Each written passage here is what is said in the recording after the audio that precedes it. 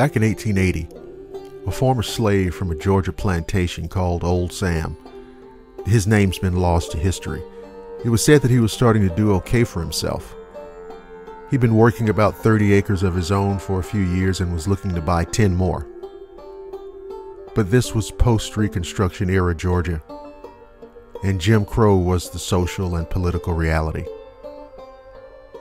Old Sam was falsely accused of stealing chickens and tobacco seed, and worst of all, of talking to a white woman while looking her in the eye.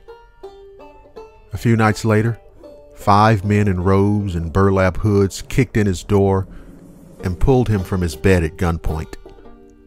He was whipped on a post, beaten, and kicked to near unconsciousness. It took 5 men to do this. They bound his hands and feet, doused him with lamp oil, and then burned him alive in a hayloft.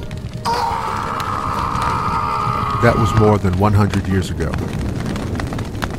But the ground could not hold his despair and anguish. It could not contain his stolen humanity. And so Old Sam returned just a few weeks later to pay a call to 5 men. Not in vengeance, but to collect a debt and in exacting justice. His ancestors and their gods have very, very long memories.